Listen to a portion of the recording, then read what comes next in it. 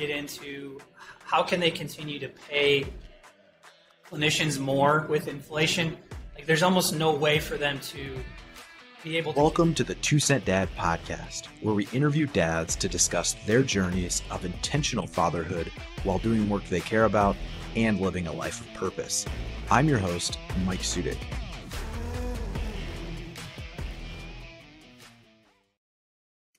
Good morning. I am excited about today's episode. It's not every day you get to talk with a 10X Ironman. I'm Chris Boettcher. He's a father, 10X Ironman, ex-physical therapist, now doing the Lord's work, coaching men to doing some amazing physical feats, but also spiritually. And I'm excited to have you on, Chris. Thanks for being here. Yeah, thanks, Mike. It's great to be able to connect with you again this morning, and looking forward to our conversation today. Yeah, man. Well, Chris is a really cool guy. I met him via Twitter, and we have a special relationship because I signed up for Ironman 70.3, which is a half Ironman in Waco, which I'm doing. I probably will have done this after the episode is live. It's next week.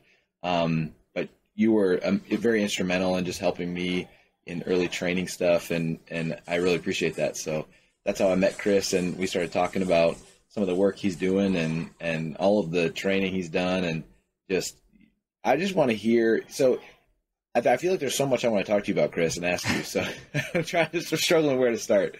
But I wanted to start out by when I was a kid. I remember I was like really young. I remember watching on TV the World Championships in Kona and seeing these people doing Ironman and just thinking they're absolutely crazy, for one. And then for two, thinking about how the heck could you ever do this? Like, it was like a full-time job to train for these races. Like, it's bananas. And it's wild to think I'm doing half of that race, but then to think about you having done it 10 times. I wanted to hear about just how did you get into doing Ironmans initially? Like, tell me about that journey. Like, did you just wake up one day and you're like, I'm going to do an Ironman, and then you start training for it, or what? I would say part of it was being very naive and probably thought, so I had just finished racing collegiately track and field for a couple of years, and a buddy of mine was like, we should get bikes. And I had a 6-month gap between finishing up undergrad and starting PT school. And so we kind of jumped into it, and we had a position where we both worked doing some bartending stuff at night. And so we had basically the entire day to just ride our bikes and train and just, be foolish 22-year-olds. And then he had a friend who had just raced Ironman Wisconsin the year before and had signed up for Ironman Louisville. And so we basically got peer pressured into doing it. We had done a sprint triathlon, and maybe an Olympic distance one the year before, but just barely tipped our toes into it. I mean, the amount of training that those two require versus the full, I had no idea the difference. And so we signed up and had, like I said, about 4 months to be able to prepare ourselves. 3 of us went down there, and I was able to. I didn't really have any expectations, and I think that was a good thing for my first one, because I really didn't know what I didn't know. I just knew I needed to make sure I could finish, and put together a solid race and finished 6th in my age group. And one of the guys that came down, he had finished 4th. And if you know anything about Ironman, they have a set number of slots available for each age group. And so there was 3 spots available. So a friend of mine, it wasn't even on my radar of like going to Kona or anything like that. Well, we go to Monday morning after the race. They always have the basically where everybody secures their slots. And so the guy that finished 4th, a friend of mine, we went over there together, had some breakfast, and then they started going through and got to our age group. And 2 of the top 3 guys already had secured spots. So it rolled to 4. So he got his spot. The 5th place guy wasn't there. So it rolled to me at 6. And there I was. And I had put together a fair race. I went just over 10 and a half hours, but didn't really have any expectations with it at all. And so there I was trying to figure out how I was going to get to Hawaii, because the race was the last qualifier for that year. And I had 6 weeks to figure out how to get from Louisville, Kentucky, just finishing, didn't really have a lot of funds, to how am I going to make this work to go, race something that I may never get the opportunity for again. So yeah, that's some luck and a whole lot of just being a naive young kid. That's amazing. So then tell me the story about Hawaii then. Did you end up then going, right? I mean, tell me about that. Yeah, so basically the friend of mine, Tom, who was finished fourth, him and I went out there together. There was one other guy that went out there with us that was just going to sort of be our cheerleader, kind of our guy that was going to help us kind of move things around. And the three of us just had a blast. Again, no expectations, just kind of went out there and just took it all in. You know, everything from Ironman Village to they do this race. It's not even a race. It's like a 1 mile little fun run. It's called the Underwear Run. And so it's literally like all these triathletes, all these spectators that just come in 2 or 3 days before, and you do this 1 mile underwear run. And so we did everything that we could, and just, you know, it was just being able to like have conversations with some of the pro athletes, and, you know, you're going to all these little dinners and things like that. And so you're just, to me, there's very few opportunities in sports for the amateur athlete to be so up close and personal with, you know, the best in the world. And, you know, in my opinion, what these guys are able to do and the amount that they push their bodies is like on the next level compared to even, you know, the athletes that are paid, you know, millions and millions of dollars. These pro athletes, you know, some of them barely can provide for their families, but they're out there just doing everything that they can. So I have so much respect for those guys, and just their willingness to have conversations with, you know, guys like me who are just kind of getting started in the sport and just had so many questions and so many things I didn't know. So then you obviously got the bug, right? You know, and kept going after it with the Ironman stuff, and you did that for a season, right? And meanwhile, you're a physical therapist at the time, right? Yeah. So I finished up in that race was in October of that year. I started graduate school in January, and continued to train. Did some other small races, and then in the middle of my PT education, I did race one more time as far as like a full distance event. But kind of actually that was the only race I've ever like completely blown up. Was able to finish, but it was ugly. And part of that again was I had this expectation that now I needed to qualify, and so that put a little bit extra pressure in. Just, you know, I think I was 23, 24 at that time, and just realized that like I can't go in with a time expectation. I need to, from this point on, I need to race the day. I need to race myself, as opposed to worrying about what everybody else is doing. So that was a really good lesson for me to learn early on after having some early success.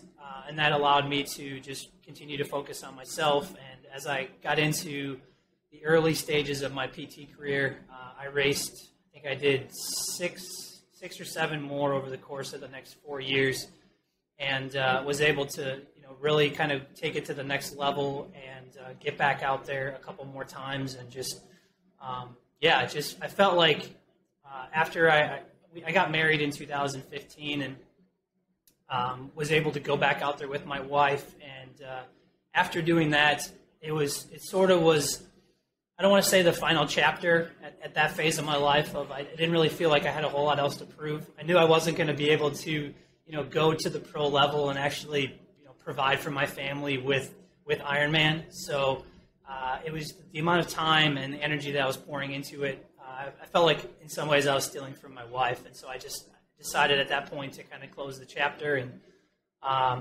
at this point, you know, it's been 7 years since I've raced that distance. And so who knows? I still would love to get back into it. I've floated around with the idea of maybe starting up again next year. And it's really for the kind of the purpose of, I want my kids to see me race. I think that's very important. And that's why I know, you know, you're pushing yourself, and, you know, something with you going down to Waco next week, having your whole family around. I mean, that just kind of gives me chills thinking about having my kids see me cross the finish line. So. Yeah, man. No, that's awesome. I think that the balance there, though, is really essential, because it's like you recognize that, hey, this is taking away from maybe my relationship with my wife, and then with your kids, but at the same time, you don't want to fully pull out of those things that are pushing you to be better. Also modeling that to your kids. I mean, there's a balance there that I think is really important. You know, and you kind of recognize that, right? So you're kind of in between that, you know, because I see that same thing with some guys that are either big into like Ironman or bodybuilding or whatever, and it's like they're doing that at the detriment of the relationship with their kids, right? It's like self-improvement only goes so far if you're subtracting from the relationship that you're in, you know, especially your kids and your spouse. And I think that's something I'm really cognizant of, and I know that you're really in tune with. And I think it flows into some of the coaching that you're doing with guys with Ironman training and some other these retreats that you're doing with your brother Brett, you know. So can you talk about that and kind of what you've seen? Maybe we're kind of skipping ahead a little bit, but because I want to hear about your journey with, you know, being a PT and then now kind of what you're doing now. But tell me a little bit about maybe how you kind of made that transition or what you're seeing, and then what you've seen with some of the guys that you've been working with. Sure. Yeah, I think you hit the nail on the head when you talked about finding balance, because at the time I felt like I was stepping away from Ironman for the right reasons, but unfortunately it did leave a major gap in my life, and I realized very quickly that was my passion, and that it was keeping me from recognizing some of the other things in my life that were very frustrating for me. You know, things like student debt, things like just the brokenness of the healthcare system, and just not feeling like this is really where I belong. And unfortunately, what that did was, it just left this huge hole in my life where my shift then went to, okay, I've got this debt, I've got this broken career, I don't really have any other skills outside of physical therapy, or at least that's what I told myself. Mm-hmm. And so then all of my time and energy was kind of poured into the financial side of it. Is how can I be, you know, the best provider, get out of debt, and it consumed me. You know, I did do a lot of self-education on the financial side of it, which I do think was necessary because my education didn't prepare me for that. So it was a necessity, but then it became almost compulsive for me, where it was just like all I wanted to do was listen to financial podcasts and follow the markets, and it was just the rat race over and over again. And it unfortunately took me several years to really do something about it. And so then kind of going back to what you were talking about earlier, I think this happens a lot with guys when it comes to their health as well, because let's say we're a college athlete, high school athlete. You know, a good friend of mine, Jordan Goldstein, talks about this stuff all the time. But he basically, we have a purpose for our bodies. And that purpose is, you know, you could call it a conquest, you call it an adventure, whatever it is. But when we're competing against each other and trying to push ourselves to the next level, it gives our bodies purpose. And all of a sudden, when our sports competitions are removed and we go through this transition of life into having other responsibilities as either provider for our family or dad, husband, all these different things that are pulling us in different directions, and we have no purpose for our bodies because our competition has been removed, now we just kind of fall off the tracks. And it can be very easy for us to all of a sudden just focus on money and just chasing the almighty dollar over and over again. And so it's something that, you know, with our men's groups and with even when it comes to health, for some people, they need to put something on the calendar, you know, whether that's a half Ironman or a 5K or, you know, getting into some other kind of competition. It at least allows us to kind of focus that energy into a goal, in a pursuit of something, so that we can have something to strive for as men. I think it's part of its comfort. You know, we're just used to being comfortable, and it's really hard to break free from that when you don't really have anything to chase. But I just believe we all need a little something to chase on the physical side to be the best versions of ourselves. I could not agree more with that sentiment. I think that is definitely how I felt about the whole Ironman thing and signing up for it. It was like, I'm not one to just go work out to work out. Like I have buddies that'd be like, oh, we'll just go to the gym, you know, 3 times a week and we just lift a little bit or whatever. It's like, that's great. And I understand that, but it's like, I need something on the calendar, you know, and I think what I found with the group that's doing Waco is like, you kind of are like, all these other guys are training. Yeah. I've never actually met any of them in real life, like in person, you know, I'm not going to meet until next week. And it's like, but at the same time, I knew they were all kind of scared about this goal. Like it was a stretch goal for all of them, you know, and it's like, hey, we're all pushing ourselves to this thing. And it's a unique thing. I think you hit the nail on the head. It's like, as men, I think having the competition, because it's like, I'm not competing with those guys, but I kind of am, you know, it's kind of like, I don't want to show up there and be like way behind, you know, it's like, I want to put in the work so I can I want to do well, you know, I'm not racing them, I'm racing myself, but it's kind of like, you need that. And if you don't have that, I think it's a very unhealthy thing, you know, mentally and physically, obviously.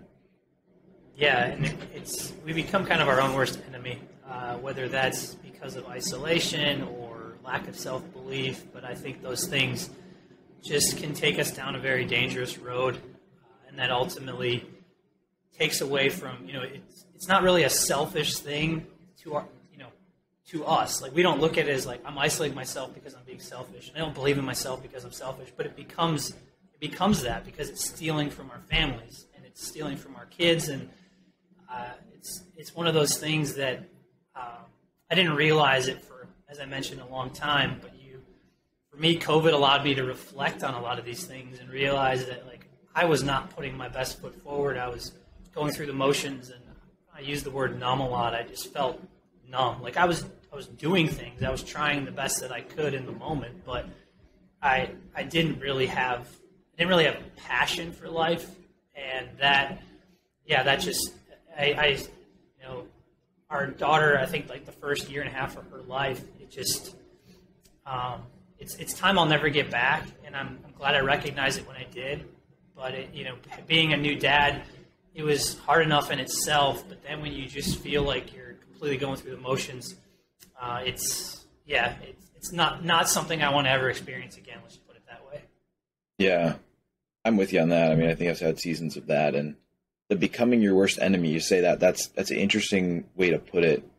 I don't. Maybe you can expand on that. Where my mind went with that is like it really centers around like self-talk and like how you're viewing your own, your own self-worth, right? You're like, and I think when you audit that and you realize that you're not in a good spot in the way that you're talking to yourself, I think I read somewhere it's kind of like if you talk to your spouse the way you talk to yourself, like it probably wouldn't end well. And it's like, yeah, that's true. Yeah, I probably do that a lot worse than I would like.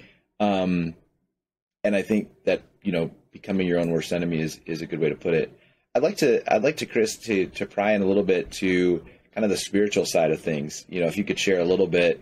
I know the thread you just shared the other day about just this journey of the last, year and a half or so from COVID to now, and, leaving your, maybe thinking about leaving your job, then you got fired and it was kind of a wake up call and you're like, okay, I got to act on all these things that I've been kind of working towards.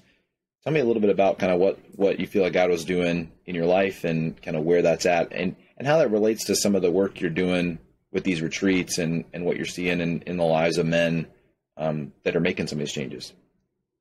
Yeah. So we're going to jump deep, Chris. So. No, you're fine. You're good. Just like that. Yeah, no, that's fine. I'm just trying to figure out where to start with it here. So I guess I'll go back to kind of that level of brokenness that I was kind of experiencing in my life, and just the opportunity to reflect and realize that it really did come down to me and the decisions that I was making on a daily basis to determine where I was going forward with it. So, I started to understand some of the brokenness of this world, whether it's education systems or healthcare systems. And it was like, it'd be really easy to just complain about these things. And I did that for a long time. But at some point, I just needed to do something about it. And for me, that just meant I needed to focus on myself, because I can't reinvent these things and snap my fingers and create a solution to it. But thank you for listening to the 2 Cent Dad podcast. I wanted to take just 1 minute to tell you how this show is possible, and that is through my business, EC Group. We help software companies get more done by building them amazing developer teams. Now, those teams come alongside their in-house developers to help them build more and build faster. We are a purpose-driven company, which means that we use our profits to help support nonprofit work in the locations that we operate. We operate in the U.S., in Michigan, and also in Chennai, India. You can check us out at teamwithec.com. Again, that's teamwithec.com. So if you're hiring software developers or you know someone that's hiring software developers, check us out. Love to talk to you. I can have a small impact in my circle, and whether that's just to get people to think a little bit differently or to challenge themselves on a health level so that they aren't dependent on a healthcare system. But I think the first step for me was understanding that I wasn't alone. And like the thread I talked about yesterday was how, for me, tribe is everything. And that's why now I'm so big on, building brotherhood and building tribe, because on our own, you talked about self-talk. We put ourselves in kind of a prison, and we feel like we're completely isolated from the world, and that just keeps us from moving forward. And it really wasn't until my brother and I decided, okay, we're gonna start this podcast with really no idea of what we're doing besides just trying to have conversations. And at first, it served as just kind of a sounding board for him and I to get our thoughts out. And we share very similar beliefs. And even though he's my brother, it was another person to just understand that we're not alone, we're not crazy, and there are things that are broken. But let's get down to the roots of these things and figure out how can people make an impact in their own individual lives that they may not even be aware of, because for whatever reason the media or different entities are not giving them the correct information, or they're giving them too much information that they can't really sort through. So we just started talking about things, and then slowly but surely felt confidence in what we were doing. I would say I would have told you, a year ago that I was terrified of just getting in front of this microphone. And it felt extremely uncomfortable. It felt way out of my comfort zone. And I just needed to keep showing up and doing it. And I think that was God just preparing me for something else. And I don't think either one of us would have told you we planned on being podcasters long-term or anything like that. It was something that, it was a season that we needed to go through to prepare us for something else. And as we gained confidence, then we started to just reach out to people that, we admired what they were doing, and we just wanted to have conversations with them. And that just kind of fueled us. And we were learning from them, and we were getting to understand their experiences. But more than anything, it just built up our network and our belief that these people want to do something big just like we do. And there's no reason that, where they started from and where we're starting from, we can accomplish something very similar, and maybe we can come alongside each other and help each other in the process. And, all of these different conversations just continue to add up. And by the time I got to January, I felt a lot more confident in myself. And, for me, that was when I almost lost my job because I wouldn't take the jab. And, eventually was able to get the religious exemption.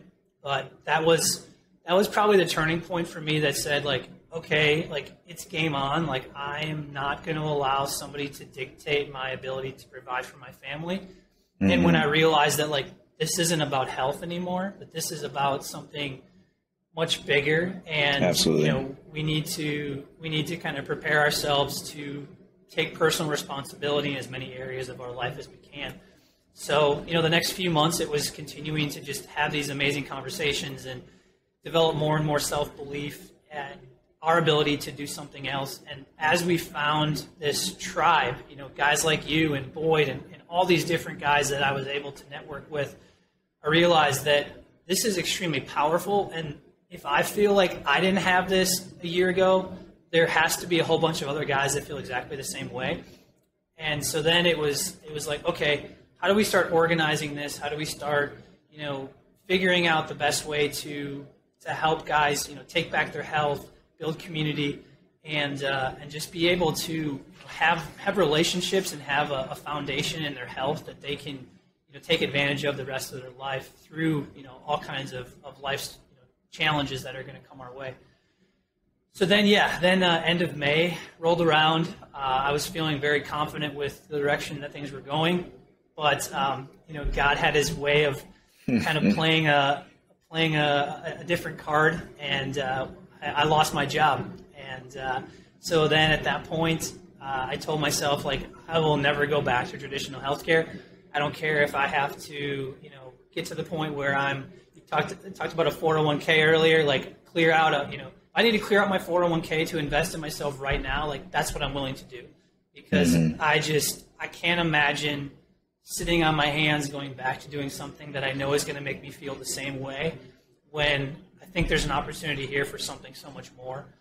So really the last few months has just been, continuing to build and network and understand a whole lot of areas of business that I had very little exposure to going through school. And so, yeah, we're just continuing to build and try to create I would say, something that maybe not competition so much for healthcare, but more of an alternative. That if you really want to avoid this broken system and build community with guys who are trying to create something else, it's really about, let's take advantage of creating health habits for you right now and having people come alongside you to help you with that, so that maybe when you're 50, 60, 70 years old, you're not dependent on what I believe is going to be an even more broken system over the next 15, 20 years.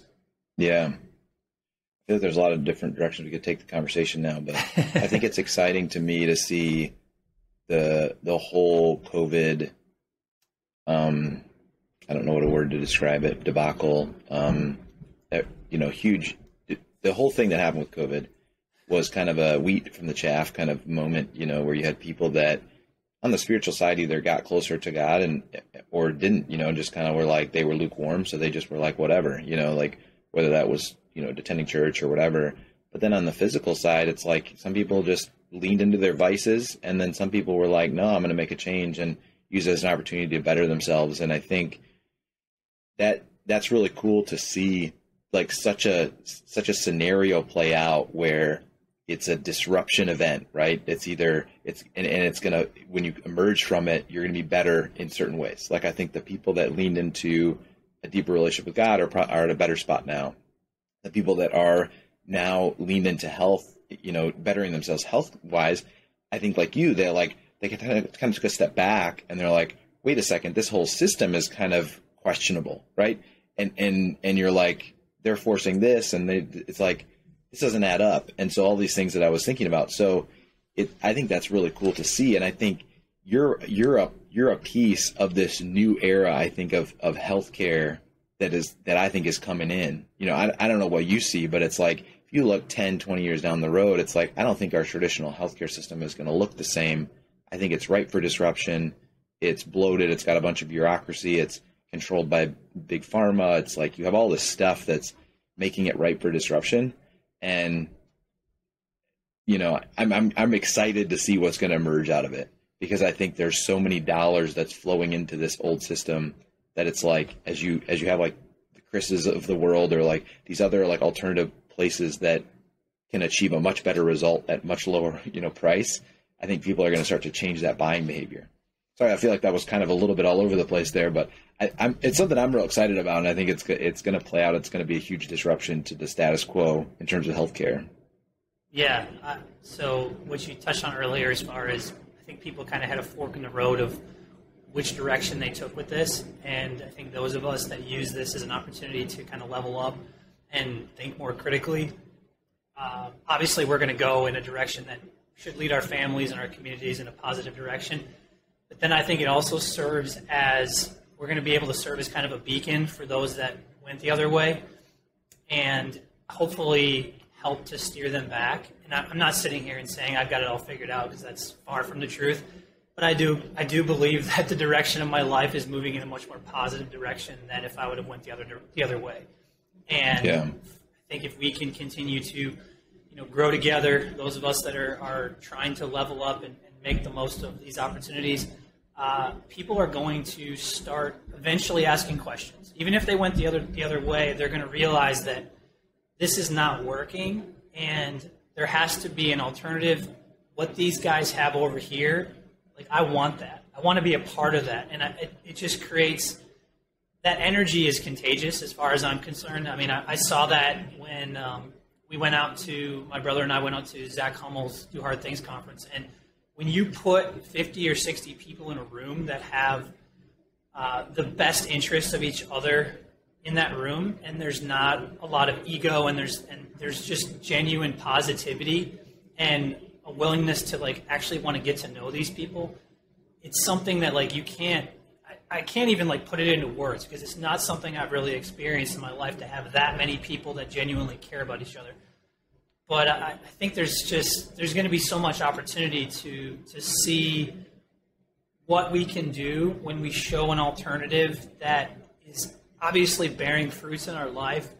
And I think that's just God's work right there, of like showing people the way to just be more positive, more grateful, just trusting in our faith and all these different things that I believe create a more impactful life, and just a more positive life on this earth. So, and then kind of going to the healthcare side of it, there's certainly going to be an opportunity.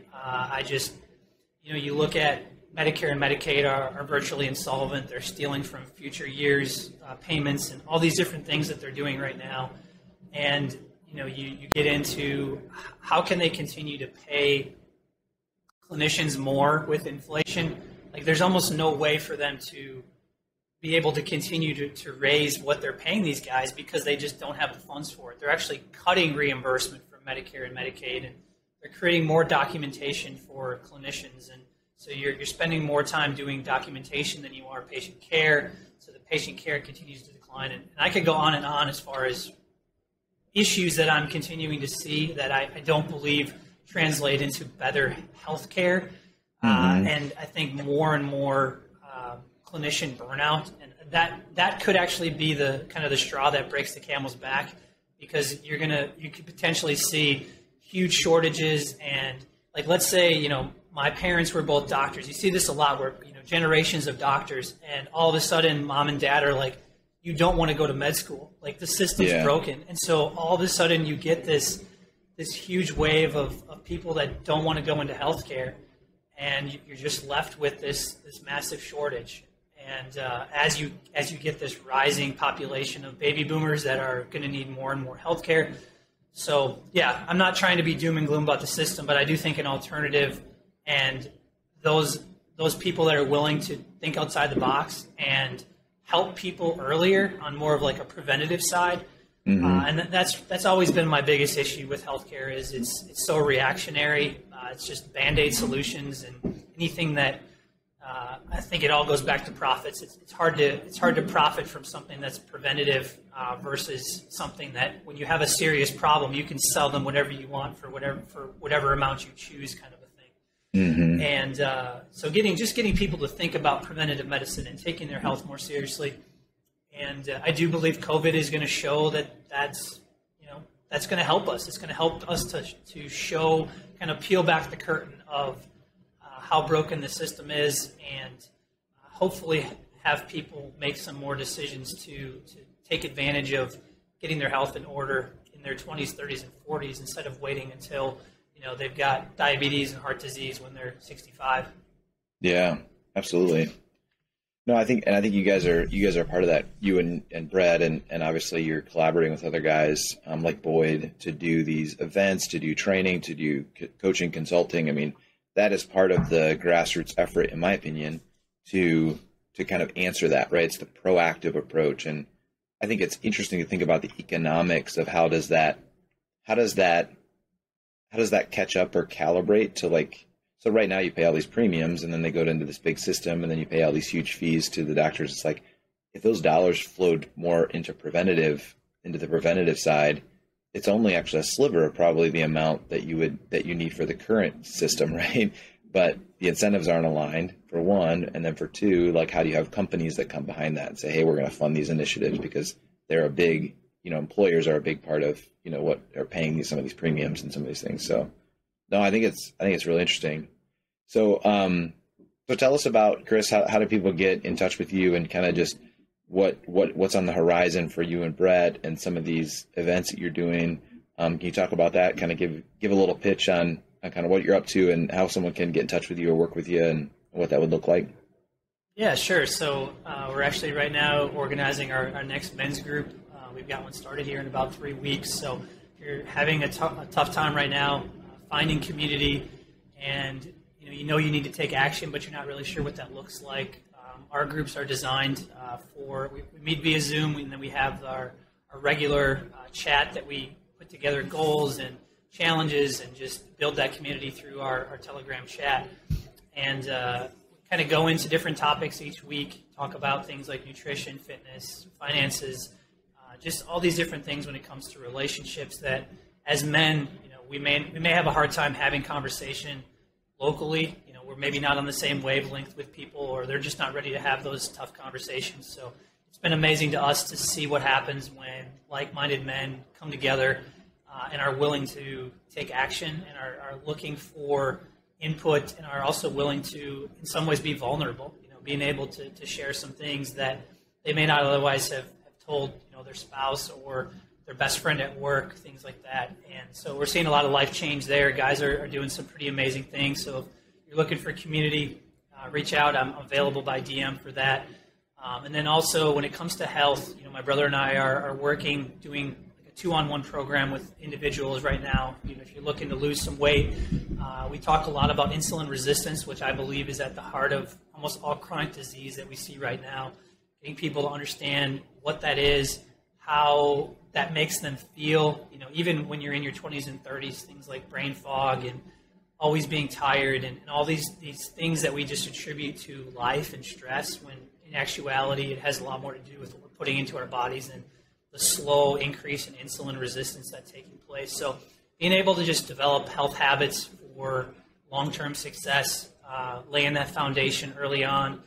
Part of it, of course, is weight loss. Everybody wants to lose weight, and we're comfortable being able to take care of that. But most importantly, it's how do we make you a better dad? How do we make you a better husband so you can run around with your kids?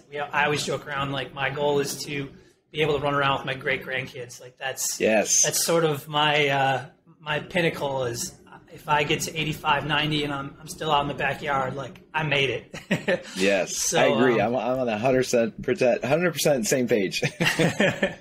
And then finally, Boyd and I are going to be putting together some things here over the next couple of months. We're planning on a couple of training camps specific for triathlon in April and May out in the Southeast. And from there, you know, that can be for anybody. If you're just a runner and you're looking to build community with some guys who are pushing themselves, you know, we're trying to open up Ironman, open up triathlon.